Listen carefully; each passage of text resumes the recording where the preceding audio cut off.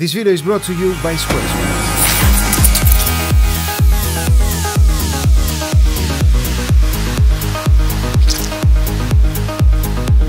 Today we're gonna see how we can create the stutter effect in Final Cut Pro 10 without any plugins required. Don't forget to hit the like button and subscribe to my channel for more content like this one. Let's go now into Final Cut Pro 10. For the first one, we're gonna use the woman who is doing yoga, and remember that this kind of effect is working best with an orbit shot or with a drone shot that we will see later on. So let's begin.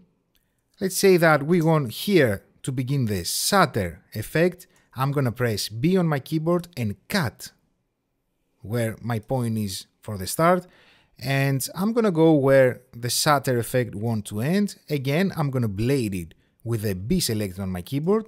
I'm gonna press A, select this, and then I'm gonna press on my keyboard Command R. That way I can easily go and change the speed. Now I'm gonna zoom in into my timeline, and I'm gonna go to the beginning of the carried section, and with the right arrow in my keyboard I will count 1, 2, 3 frames.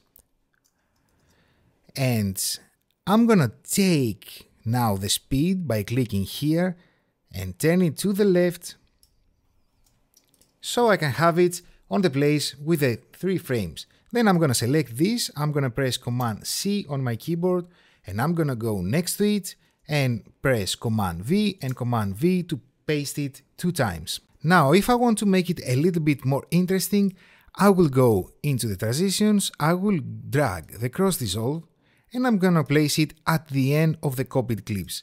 And the final result is gonna look like this.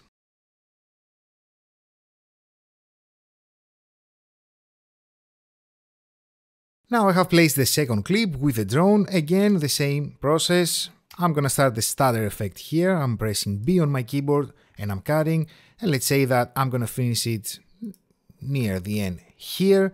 I'm blading again, I'm selecting this portion, I'm gonna press Command R, change the speed, and before changing the speed I will count 1, 2, 3 frames with my right arrow on the keyboard, and this is where I want the change of the speed to be.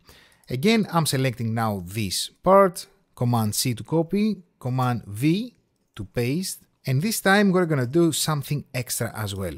I'm gonna take the third copied, Command C, Command V, I'm gonna paste it one more time.